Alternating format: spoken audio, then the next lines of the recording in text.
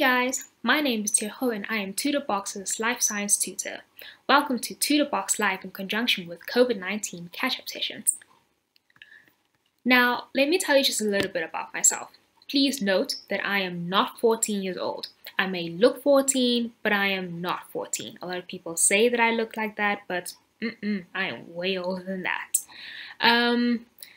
I study at the University of the Witwatersrand. I am doing biomedical engineering and this is my 4th year. Wow. It's been a whole journey, guys. It's been real. But anyways, yeah. So I love biology, right? That's the reason, why I decided to tutor biology. I love it. It's just so interesting when you're able to study how living organisms are, from the smallest unit that it is, the building block of it, going into this large living organism, with humans, we start off with one cell and now here we are, full-grown human being, you know what I mean? So for me, biology is just such a beautiful subject because it just provides an explanation. It's how we process energy, how we move, how we breathe, how we do all these things, and this all just reflects the wonderful work that God has done. Okay, so I chose to tutor biology because, believe it or not, I was once upon a time a student like you. I used to struggle with bio. I never used to get the marks that I wanted to get, so I never understood why. Then I figured out, in my varsity years that, hey, bio is actually not that difficult. I just didn't, focus on the small little things, like the building blocks and stuff, because bio adds on. What you learn in grade 10 comes up in grade 11 and then it also finishes up in grade 12. And also, when I did biology in university, because I do biomedical engineering, the work that we had done there, it was okay guys, so this is what you learned about the cell. Now we're going to go deeper into that and deeper into that. And as we were studying that, I just noticed that I missed out on so many things that I could have understood in high school, and I would have done better, So I want to help you guys because I know I was in your position. I used to confuse myself. I used to not focus on specific things, but now I'm here to help you and I hope that this video will be helpful to you. Alright guys, so now what we're going to be doing is we are going to be revising through DNA. So we're going to look at the discovery and the structure of DNA, and then we're also going to look at the structure and function of RNA. The discovery of DNA. So this structure and the composition and stuff of DNA was discovered by 3 people, Watson and Crick and Rosalind Franklin. Watson and Crick were both scientists and biologists respectively, and Franklin was also a scientist. So Watson and Crick both discovered the molecular structure of DNA, and later on Rosalind, she created a technique that's called X-ray crystallography, which helped her to further study that DNA structure, and she discovered the helical shape of DNA. Furthermore, Watson and Crick discovered that the DNA was made up of 2 chains of nucleotide pairs that encode genetic information for all living things. Okay, so we all know that in our nucleus, in this kind of phase over here, right, all this DNA is compressed into the chromosome, but usually it's more loose in a squiggle, and you'll see in my drawings I always draw DNA that way. You don't find DNA in this form always, but you only find it in this form if it is going through some kind of a phase change. So interphase and then going into mitosis or meiosis. So yeah, but anyways, so in our nucleus we have chromosomes, okay? So we have, as humans, we have 46 chromosomes and we get 23 from our mother and 23 from our father. So now what chromosomes do is that chromosomes are just compressed DNA. So your DNA wraps around these proteins that you don't have to know, but it's just extra information. So DNA gets wrapped around histones and then they get packed into this chromosome shape, like all these legs and the arms and stuff. So yeah. So chromosome is just basically your packed DNA. Now, what you find on your DNA is genetic code. Now, which you can also call genes. So genes basically, they are the code or like the sequence. Yeah, they are the code that encodes for certain appearances, certain functions and stuff that you find on yourself. So like I'll give more, or I'll explain more on like genes later, but I'll just say it now again. So for instance, like genes give you the characteristics like your skin color, your eye shape, your hair color, your height.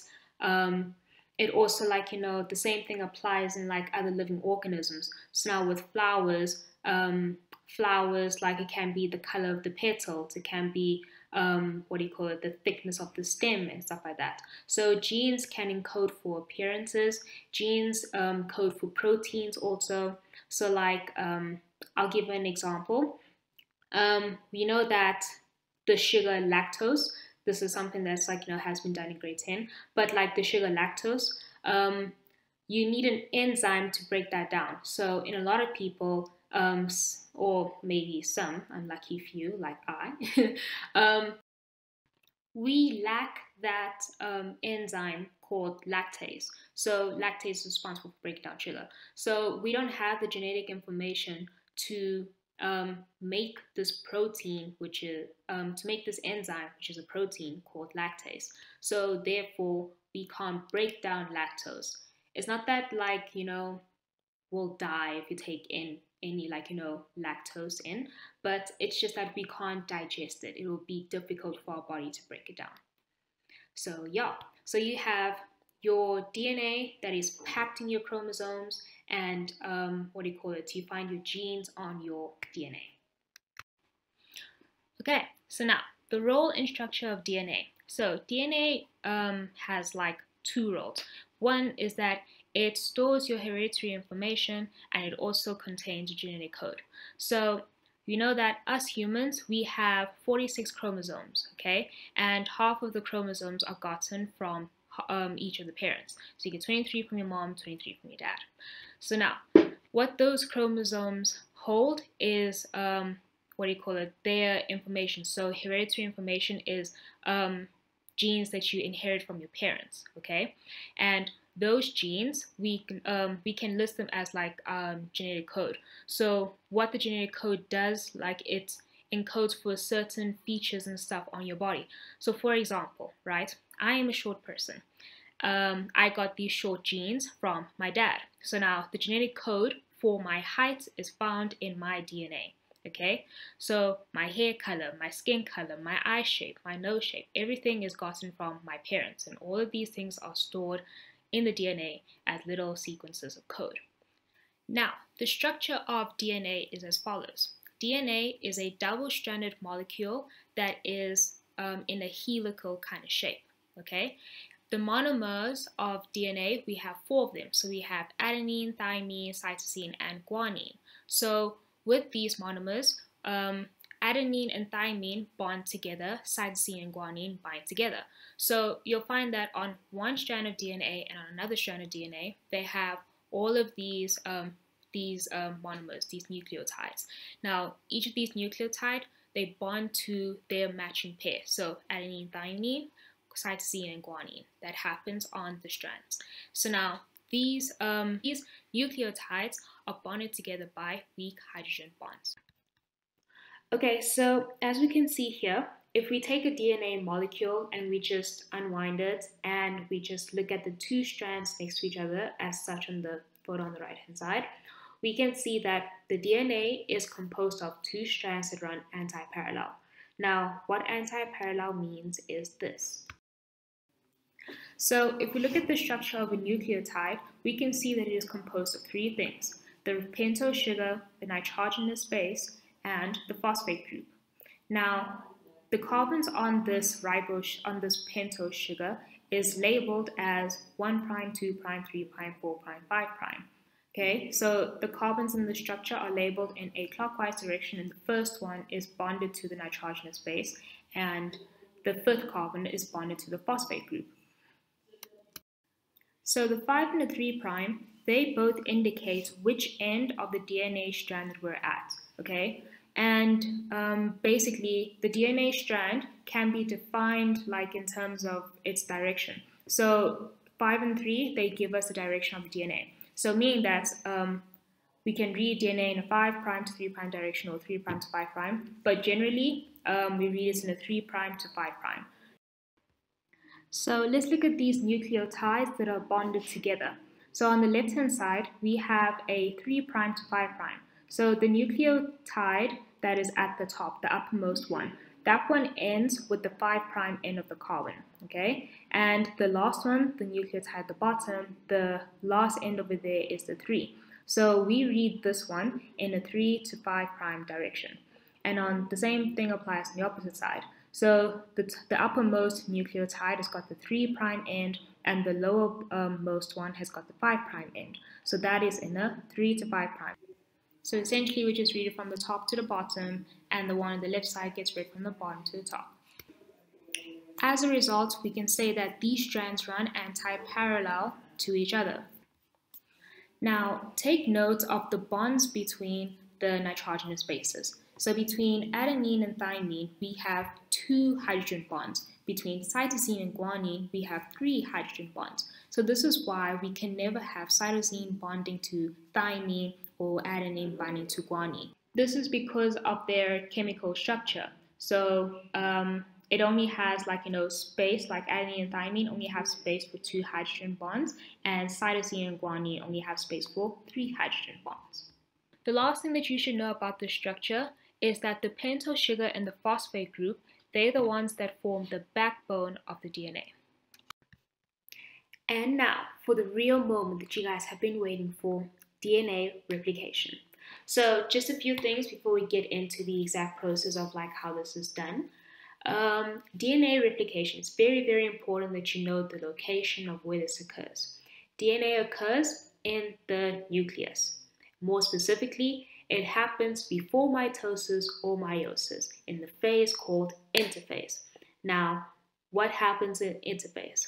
I'll leave that question up for you. I'm expecting an answer from you later. Okay, so just a short story before I get into more in depth with this. We're going to look at how DNA is replicated. So first we start off by, you have your DNA that is coiled, then that becomes uncoiled, you're going to have your 2 strands, the bonds are going to break, then afterwards you're going to get your free nucleotides that are going to come and attach onto the DNA strands, and then afterwards those 2 strands will separate, forming 2 new DNA molecules. Okay, so let's start off with DNA replication. So this happens in the nucleus. We have our DNA that is surrounded by the nuclear membrane. Here is our DNA that is supercoiled. Now we are going to unwind this helical structure and add in the hydrogen bonds that bind the 2 nitrogenous bases together. Okay, so next, the hydrogen bonds between the nitrogenous bases are broken down by an enzyme called helicase, not DNA polymerase. It's helicase. Now let's just zoom into the strands. Okay, so in the nucleus, you have free swimming or free floating nucleotides. These nucleotides got their nitrogenous bases on them. So what happens is an enzyme that's called DNA polymerase that comes, it collects this nucleotide and it binds it to the matching or its corresponding pair. So if we had T, for example, that's going to bond to A. And the next one with the T, that's going to bond to nitrogenous base with the A, with adenine. And then we'll have guanine binding to cytosine, and so on and so forth. The same thing will happen on the opposite strand, and both these processes occur at the same time. And thus, as a result, we end up with 2 identical DNA strands. Okay, so in summary, we have gone through the discovery of DNA, the role and structure of DNA, and we've also done kind of like an example of how this thing happens. So I'm expecting 100% in this section. Right, so now we're going to head up onto our break, a little 4-minute break. Please can you think about all that I've asked. If you're confused, then you have some time to ask some questions in the comment section below.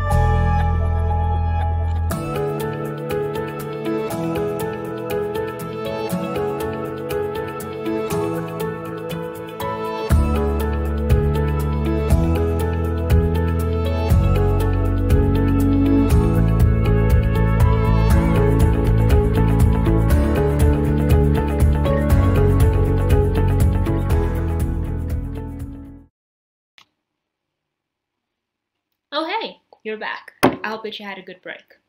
So now we're going to continue with RNA. So we're going to study the role of RNA, the structure of RNA, and we're going to go through an example of how protein synthesis occurs.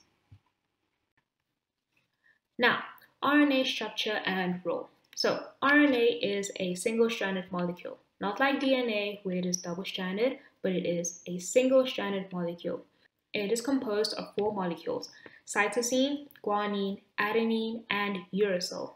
Okay, so adenine and uracil bind together, whereas cytosine and guanine bind together. So if a question comes up where they ask you like tabulate the differences between RNA and DNA, the easy stuff you can say is that RNA is a single-stranded molecule. It contains the nucleotide uracil instead of thymine. And when you tabulate differences, you normally say RNA single-stranded, DNA double-stranded.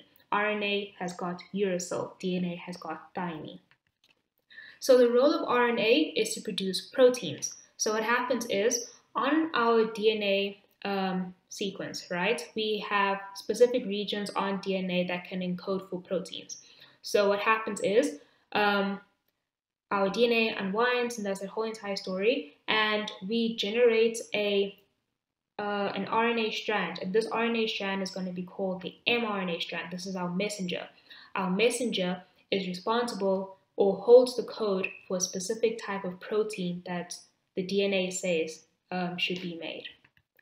So let's call the process that RNA is involved in protein synthesis. So protein synthesis can be just broken down into 2 phases. These 2 phases are known as translation and transcription.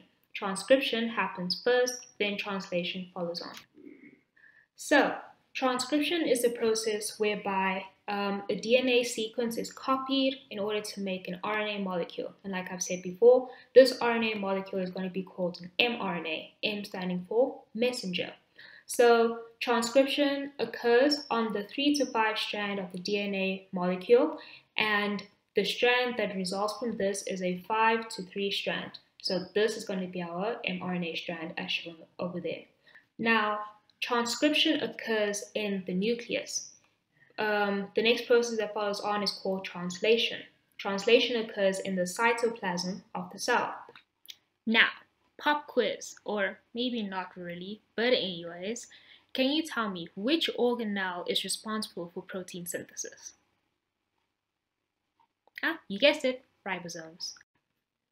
Right, so translation.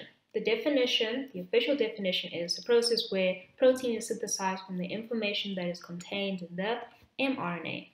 So what happens is that your mRNA is going to travel to your ribosome, and then afterwards you're going to get these tRNAs that are going to come and bind onto the codons of the mRNA, and they will form the the amino acid sequence. So I'll describe this in more detail. Okay, so let's look at our DNA molecule that is coiled and is inside the nucleus. Okay, so this over here is our nuclear membrane. So now this is our DNA that is a double strand and it is a helical shape. Now let's unwind this helical shape of a DNA so we can expose the nucleotides. Furthermore, let's say that, or rather, let's just focus on a sequence of 12 nucleotides on the DNA strands. Now I'm going to create a random sequence of nucleotides on this DNA strand, and the complementary of this strand will be on the right-hand strand. And then don't forget that these nucleotides are bonded by hydrogen bonds. Now, in order for transcription to occur, the hydrogen bonds need to be broken down by this enzyme called helicase. So I'm going to label the strands the 3' to 5' end and another the 3' to 5' end. These two are anti-parallel. So with RNA, the transcription occurs on the 3' to 5' end of the DNA strand. Therefore, this strand over here on the left, we are going to call it our template strand. This template strand is the one that encodes for the mRNA. Okay, so I just quickly redrew the template strand in a horizontal fashion so we can look at it more easily. Now, I just want you guys to note that the DNA is still intact. Only a portion of the DNA is unwound, the bonds are broken so that the mRNA can be taken. So we're going to use the template strand and to create our mRNA sequence. Okay, so now still in the nucleus, we have our free swimming or free floating nucleotides, and they have their respective nitrogenous bases on them. Okay, so now our DNA polymerase is going to bind our adenine to thymine, or rather match it, and the rest of the nucleotide backbone is going to form. So now, because this is RNA synthesis, our adenine is going to bind to uracil. So uracil will appear there, and then afterwards, the rest of the strand, will form.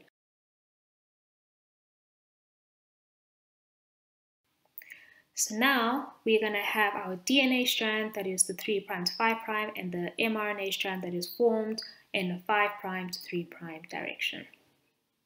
So here we have our mRNA, the 5' end and the 3' end.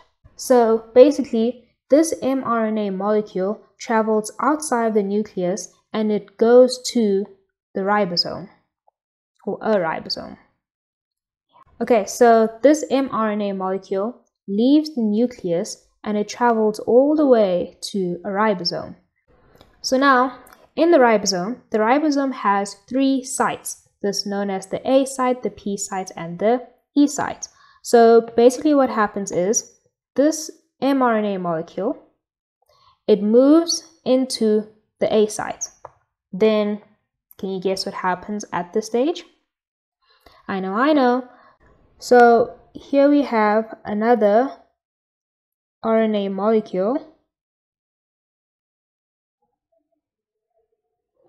but this RNA molecule is called a tRNA molecule. So this tRNA, the T in tRNA stands for transfer RNA.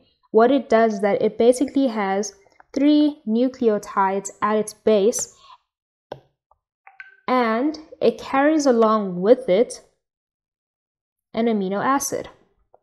So say we had this this tRNA had the nucleotide sequence UAC. Okay, just forgot to mention, this part of this tRNA is known as the anticodon. This part of our mRNA is known as the codon. So basically, the anticodon and the codon need to match in order for this amino acid to be added onto a sequence of amino acids. So now, this tRNA carries the amino acid called met, or rather methionine. So this tRNA will come, it would enter into the active sites of the ribosome, and it would attach to its matching codon.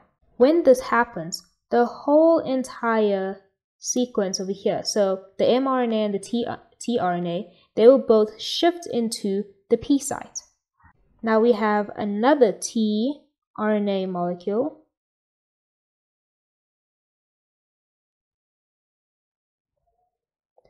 which also has an anticodon.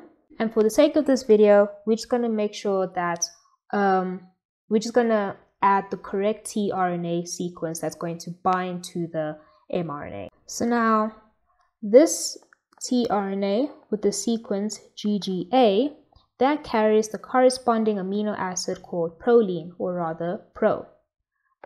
So now this tRNA is going to move to the ribosome, it's going to bond to its matching codon, and then the whole sequence will shift to the next phase. Now, I know my stuff don't fit, but it happens. So basically now, I can make it fit.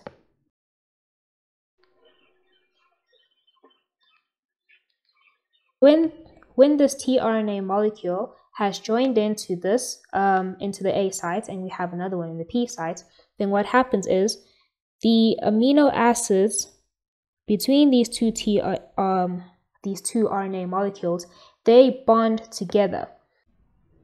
Then this whole entire sequence shifts again.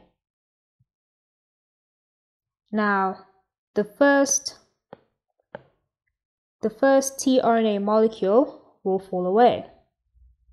And at the same time, a new tRNA molecule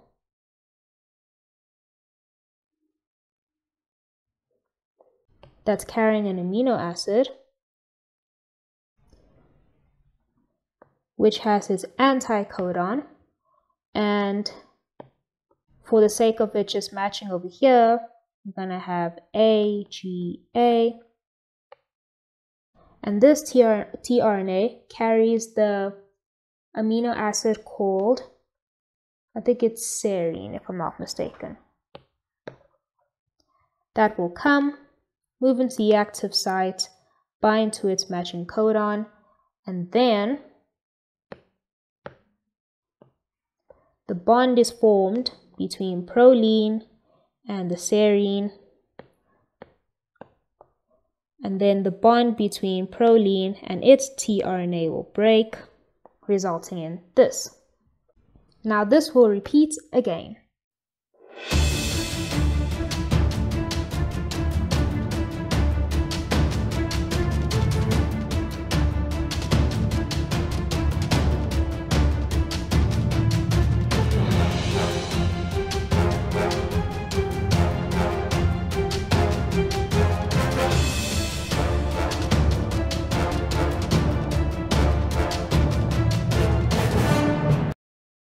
So this process will continue to occur until a stop codon is reached. So we have 3 stop codons: UAA, UAG, UGA.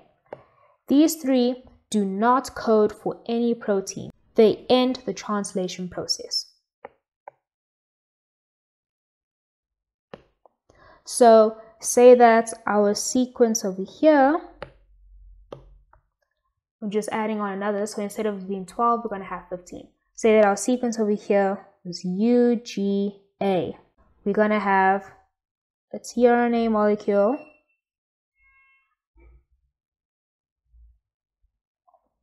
that doesn't have an amino acid, but it does have that matching sequence ACT. That will come into the active site. It'll bind to that, causing this thing to end. So basically what will happen is this whole entire sequence will shift again, and this little guy will fall away.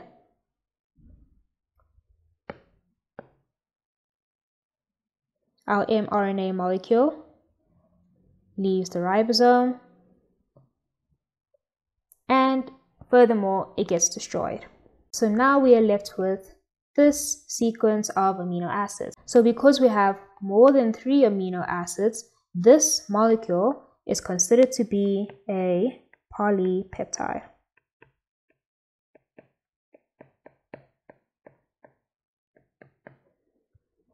Okay guys, now let's just check out this real life animation of how this translation process occurs. This is pretty cool. The job of this mRNA is to carry the gene's message from the DNA out of the nucleus to a ribosome for production of the particular protein that this gene codes for. There can be several million ribosomes in a typical eukaryotic cell. These complex catalytic machines use the mRNA copy of the genetic information to assemble amino acid building blocks into the 3-dimensional proteins that are essential for life. Let's see how it works. The ribosome is composed of one large and one small subunit that assemble around the messenger RNA, which then passes through the ribosome like a computer tape. The amino acid building blocks, that's the small glowing red molecules, are carried into the ribosome attached to specific transfer RNAs. That's the larger green molecules, also referred to as tRNA. The small subunit of the ribosome positions the mRNA so that it can be read in groups of 3 letters known as a codon. Each codon on the mRNA matches a corresponding anticodon on the base of a transfer RNA molecule. The larger subunit of the ribosome removes each amino acid and joins it onto the growing protein chain. As the mRNA is ratcheted through the ribosome, the mRNA sequence is translated into an amino acid sequence. There are 3 locations inside the ribosome, designated the A site, the P site, and the E site. The addition of each amino acid is a 3-step cycle. First, the tRNA enters the ribosome at the A site and is tested for a codon-anticodon match with the mRNA. Next, provided there is a correct match, the tRNA is shifted to the P site, and the amino acid it carries is added to the end of the amino acid chain. The mRNA is also ratcheted on 3 nucleotides, or 1 codon. Thirdly, the spent tRNA is moved to the E site and then ejected from the ribosome to be recycled. As the protein synthesis proceeds, the finished chain emerges from the ribosome. It folds up into a precise shape determined by the exact order of amino acids. Thus, the central dogma explains how the 4-letter DNA code is, quite literally, turned into flesh and blood.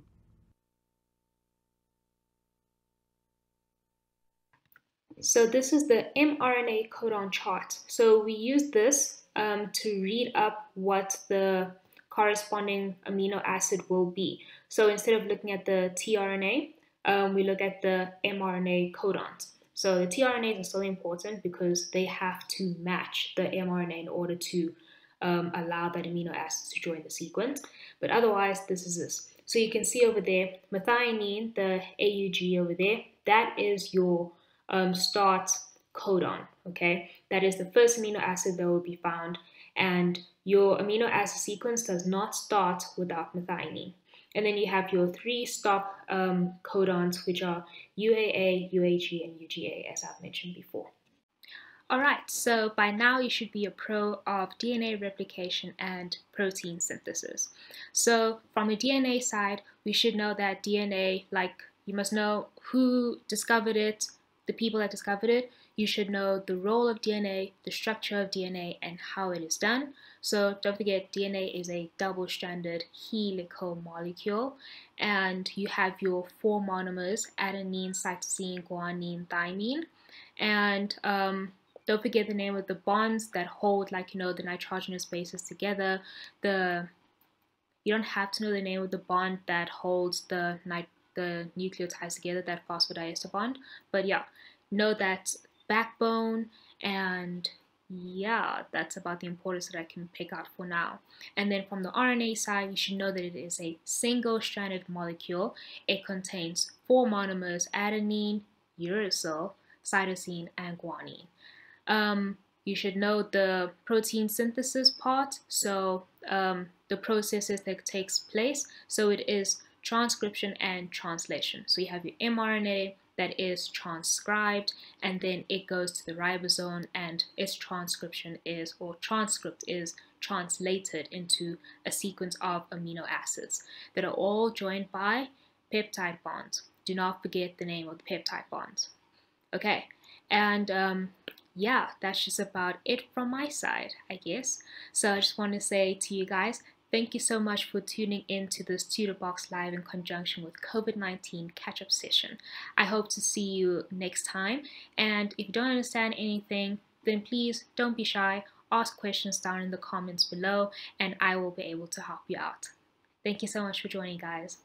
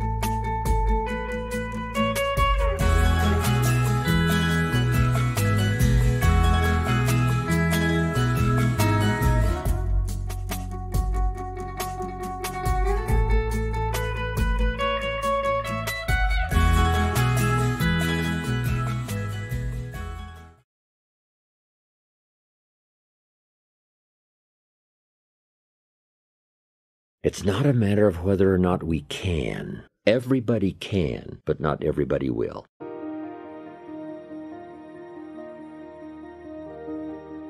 How to turn nothing into something. How tangible are ideas and imagination? Ideas that become so powerful in your mind and your consciousness, they seem real to you even before they become tangible. Imagination that is so strong that you can actually see it. You can actually see it. If somebody cannot see it when it is not here, then it will never be here. Start looking into the future of what you would like to accomplish, where you would like to go, the person you would like to be. Decide what you want, and then act as if you already had it. And that is to believe that what you imagine is possible for you. So the first step is to imagine what's possible. Second step, to believe. Now here's the third step, and that is to go to work and make it real. You now go to work and make it a movement. You make it tangible. You make it viable. You breathe life into it, and then you construct it. You have a lot to offer. The fact that you're still here means that your business is not through yet. People don't do what they know in life, but what they do is they operate within the context of the vision they have of themselves. So write and draw and build and play and dance and live as only you can. Make up your own rules. The rules on what is possible and impossible were made by people who had not tested the bounds of the possible by going beyond them. You must change what's possible for you. You, and only you, are the subject that impacts the burning desire in your imagination. You are living and feeling as if your future dreams are a present fact. Will it be easy? No. Will it be challenging? Yes. So you got to prepare yourself. You've got to develop yourself. As long as you're breathing, you got some more work to do. There's something else for you to achieve. Guess what? You're going to make some mistakes. You're going to make a lot of mistakes. So now go and make interesting mistakes, make amazing mistakes, make glorious and fantastic mistakes. Break rules, leave the world more interesting for your being here. Make good art. It is possible to start with nothing and become something.